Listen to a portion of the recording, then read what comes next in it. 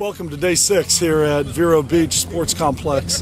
Had a great morning this morning, let them sleep in a little bit, as fatigued and mentally and physically fatigued as they are right now. So we gave them a good morning to get some sleep, and then we came out here and we've got the first annual Bulls Olympics. We had the opening ceremonies this morning, about 4 events, and then we're going to eat a little lunch, go to position meetings. We've got a light practice today in shorts, only going for about an hour and a half, hour and 40 minutes. Polish some things up, try and get ready for the scrimmage tomorrow.